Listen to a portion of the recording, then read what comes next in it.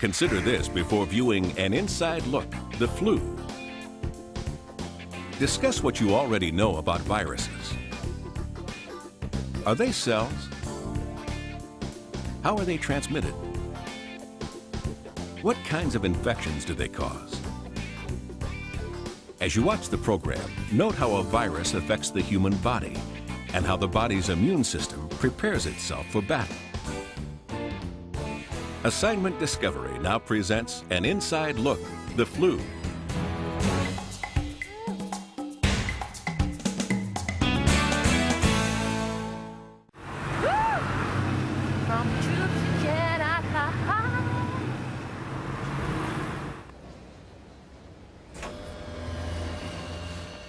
Holly Jones is a healthy young woman. Hi, Mayfield Stanley.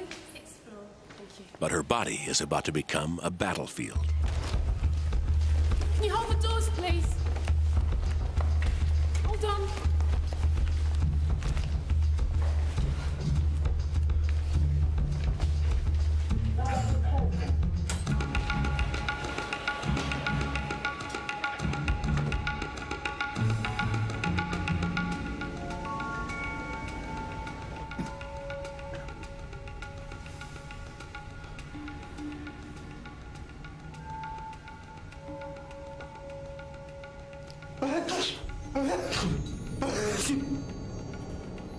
A sneeze explodes into the area at 40 miles an hour, sweeping 100,000 droplets of mucus into every corner of the elevator. Excuse me. Bless you. Most of these droplets are harmless, but some carry living organisms which are highly infectious. These bacteria and tiny viruses will spawn inside a human body. The cold, dry air of the elevator will kill them in minutes. They urgently need to find another human host.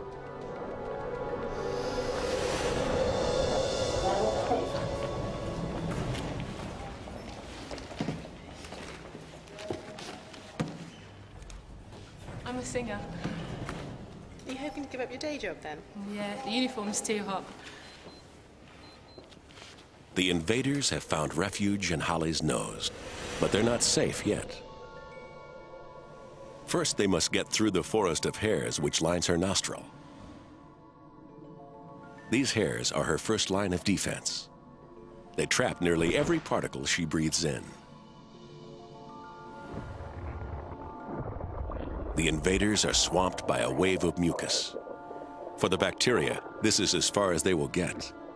An enzyme in the mucus dissolves them away. But just one spiky virus survives.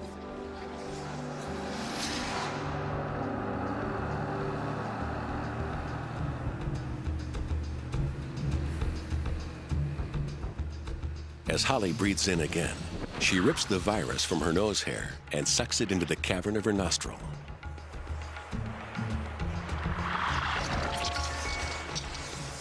This is one of the more common viruses, called influenza B. It's on a mission to multiply. And to do so, it has to hijack a particular kind of human cell found in the lining of Holly's throat. The virus is now at the top of Holly's nostril. If it can reach her throat, it has the power to cause her total misery.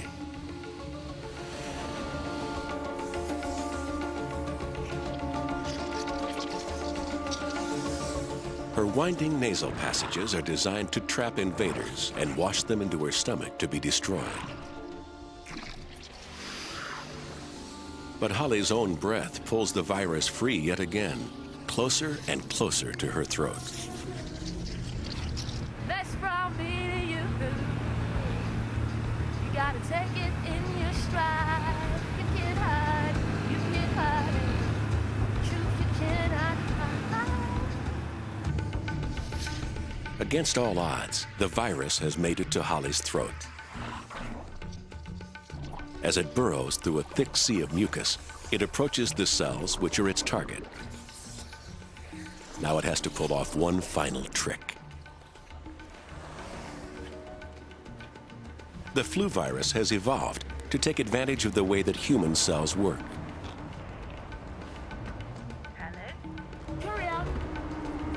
Holly's cells communicate with each other using proteins as messengers. Hello, courier. The spikes on the virus allow it to impersonate one of these proteins. It docks with receptors on the surface of Holly's cell.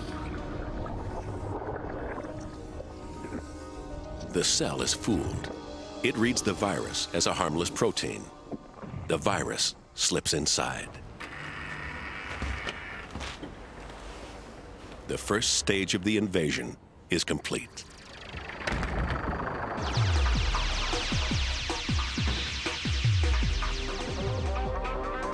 It's 7 hours since Holly first breathed in the virus. She still feels fine, but deep inside her throat cell, the virus is already wreaking havoc.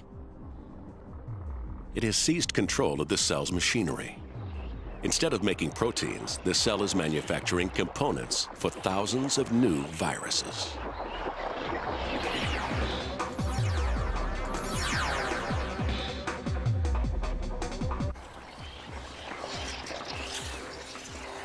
Holly's cell has become a virus cloning factory. From this single throat cell, 10,000 viruses are born. Each new virus will set out to hijack another cell and turn it into a new cloning machine. Phase 2 of the invasion is on the way. I know this music journalist might come down and give us a review. Really? Yeah. Right, I'm just going to run through what we're going to do on Friday. Obviously, set drums up, back, yeah? We're going to have 2 sets of 4 rounds. In just 2 hours, the virus has infected 5,000 cells in Holly's throat. Then, Dave, you're going to be stage left, so get all your gear around here. Sal, your stuff's going to be here, set all of your gear up there. If it spreads to her lungs, it could make her critically ill. Really, but I would imagine 1, 2... It's time for her body to fight back.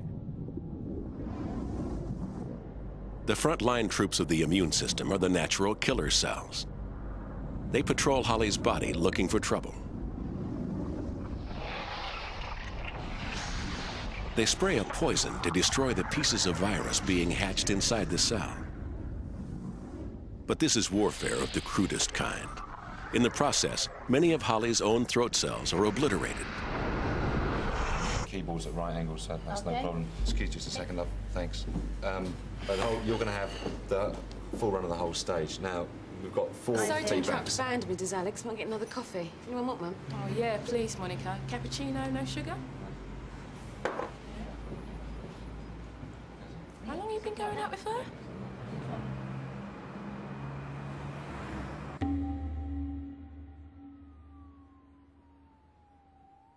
The crude methods of the natural killer cells aren't enough to contain the virus. It's now breeding inside 500,000 of Holly's throat cells. Somewhere in her body, she does possess the ultimate weapon against influenza B. 2 single immune cells capable of wiping out the invasion altogether. But they are 2 cells among trillions. And until they're found, Holly's natural killer cells must soldier on alone. The collateral damage gets worse. Cell debris piles up in her throat. If it isn't disposed of, she could choke as she sleeps. But Holly's immune system has its own cleanup crew. These macrophages dispose of cell debris in a simple way. They eat it.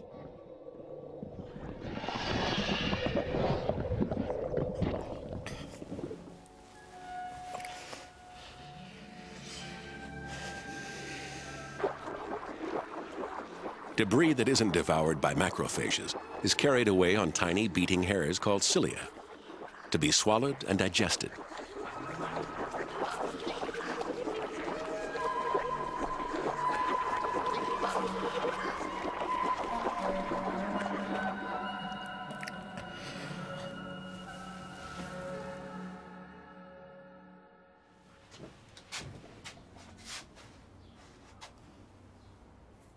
For the first time, Holly can feel the effects of the battle being waged beneath her skin.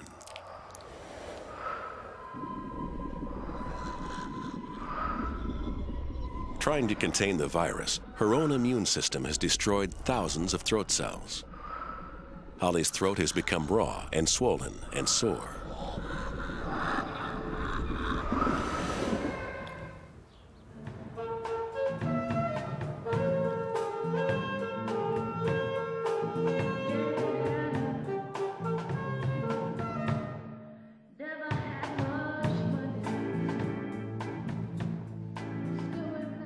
Holly is getting the flu, but her symptoms won't be caused by the flu virus directly. Instead, they'll be triggered by the desperate rear guard action of her own body.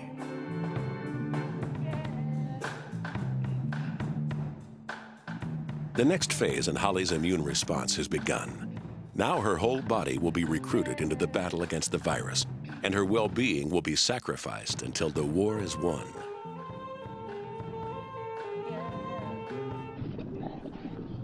The macrophages working in her throat release chemical smoke signals called interleukins. Interleukins surge through her bloodstream, summoning reinforcements to the battlefield.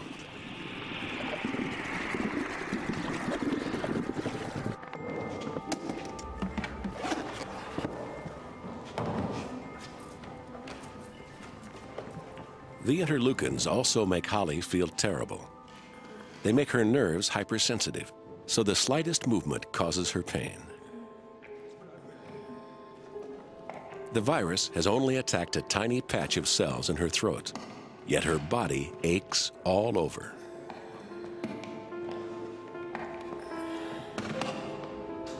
Just go and get some rest. You'll be fine. But her pain has a purpose. Holly's body is telling her to slow down. She'll need every ounce of energy to defeat the virus.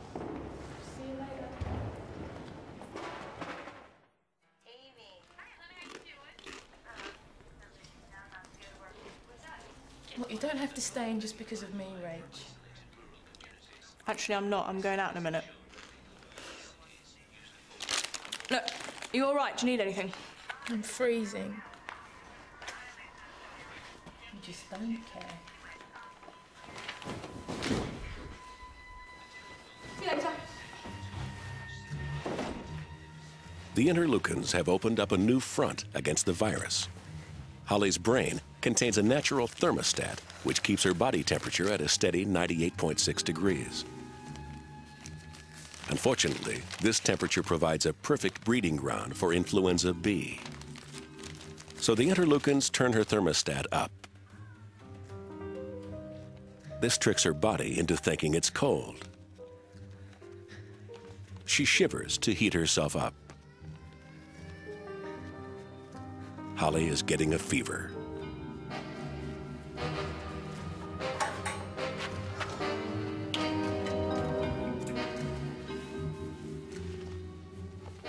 As her temperature rises, virus cloning slows down. But other processes in her body speed up. New immune cells are produced at a faster rate. Even her hair and nails grow 20% quicker than normal.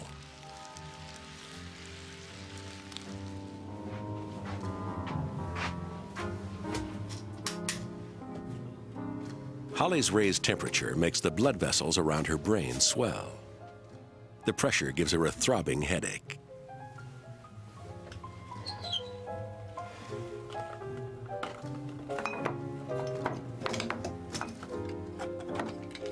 Though very high fevers can be dangerous, it's not bad that she can't find any pills for her headache.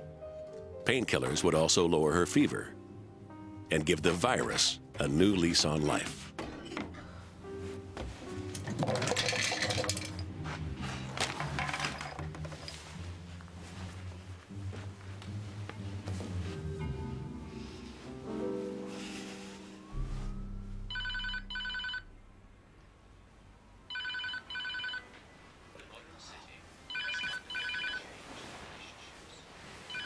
Holly feels dreadful, but her immune system will make her suffer for as long as it takes to defeat the virus.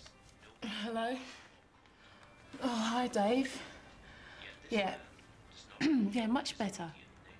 No, really, I'll be fine. News from the front isn't good. More and more killer cells have arrived in her throat, but millions of new viruses are still being spawned. Okay. Well, come and check on me in the morning. All right. See you then. Yeah. Bye.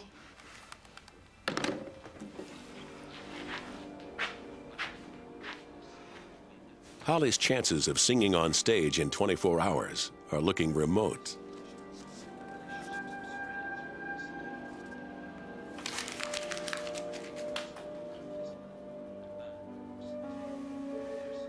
Her body is losing the war.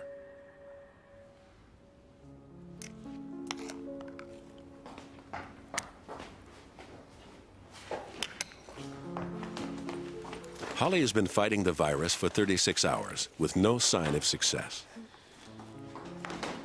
But somewhere in her body there exists a weapon so powerful it could destroy the virus completely. The task is to find it. All over her infected throat, cells called dendritic cells have been gathering fragments of virus. Wearing virus spikes like badges on their surface, they go in search of the ultimate weapon against influenza B.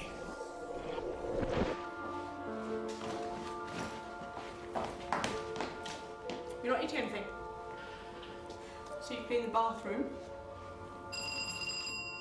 That's all right, I'll get on my way out. See you later. Hope you're feeling better. Bye. All of Holly's hopes are pinned on the dendritic cells. The immune system is one of the most remarkable features of the human body. Here in Holly's lymph, 1 trillion cells known as T cells and B cells are floating, each one individually designed to kill a different foreign invader. Each one waiting for the call. And among these trillion cells, just one T cell and B cell are designed to deal with influenza B. If they're found, they'll mount a devastating pincer attack on the virus. You're right, Hal. Hi. How you feeling, Hal? Terrible. I'm sorry, but we're gonna have to cancel.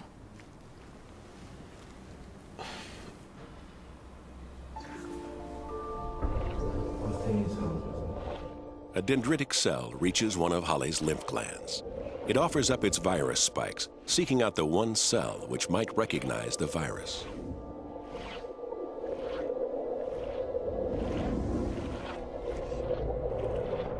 Finally, it docks with a T cell. For 25 years, this one T cell has been waiting to be called into action. It begins to divide. Within hours, the original cell will become thousands of T cell clones. You don't look good. No? Sorry. What about a meal that the minute I'm not around, you let Alex kick me out? And going into the building. And he grabbed the door as he went in instead of holding it open for me. I mean, he grabbed the door and pulled it closed. I don't trust anybody. It's like So who's this Monica then? the sweetest looking little She's Alex's girlfriend. He wanted her in the band from the beginning. Can she sing? She knows the songs. She hasn't got the stinking flu. They'll be on stage now. Packed with dividing T cells, Holly's glands have begun to swell. But this time, her pain is a sign that the tide is turning. The T cells are launched into her bloodstream.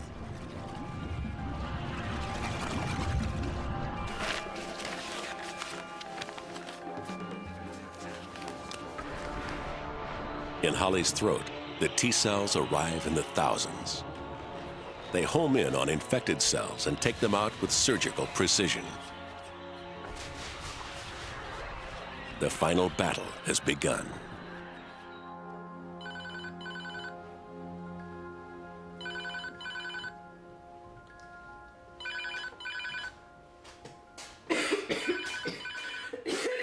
Holly's cough is further evidence that the T cells are winning.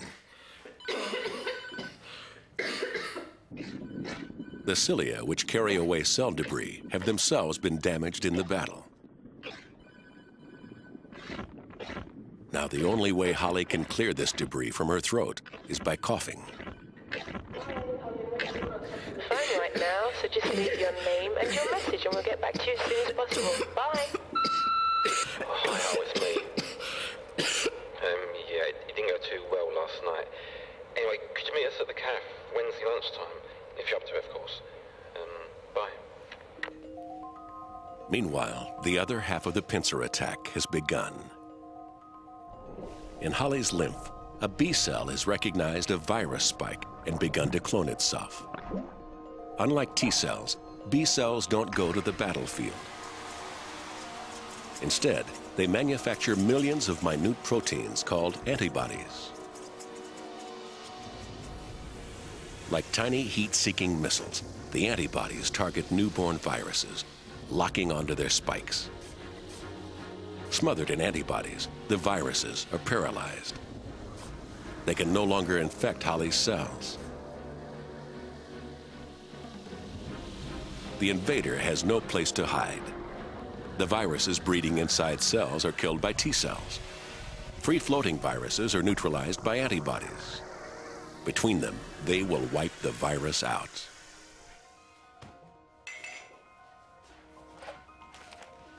But Holly's symptoms won't disappear just yet. Only when her immune system scales down its effort will she start to feel better.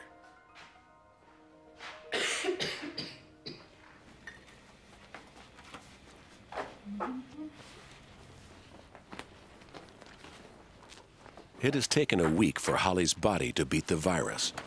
On the battlefield, new throat cells are starting to grow. Most of the T cells, their job done, shrivel and die. But some, known as memory cells, will patrol her body forever. The memory cells make Holly immune. If the virus tries to invade again, they'll instantly wipe it out. But influenza B has one more trick to play.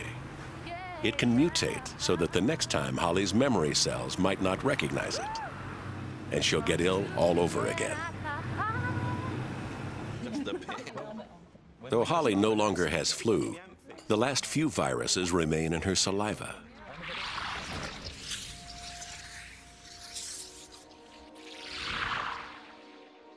Her virus can't survive outside a human host. It urgently needs a new body to colonize.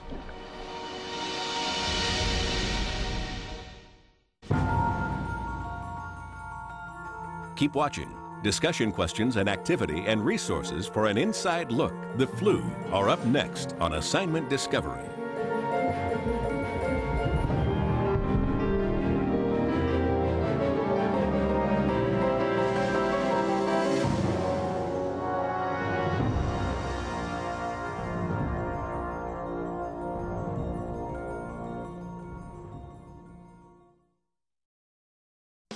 Now that you've seen an inside look, the flu, talk about this. In the past century, the widespread use of vaccines has saved many lives. Explain how vaccines work. What is the problem with developing a vaccine for certain infections such as the flu or the common cold? If everyone could be immunized, would the virus still exist? Why or why not? Now try this. Write a play that reenacts the battle between an invading virus and the human immune system. Consider the key characters, costumes, and set design.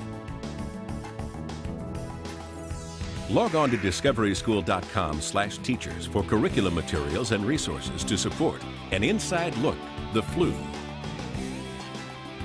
To learn more, Assignment Discovery suggests The Immune System by Mark Friedlander and Dr. Terry Phillips.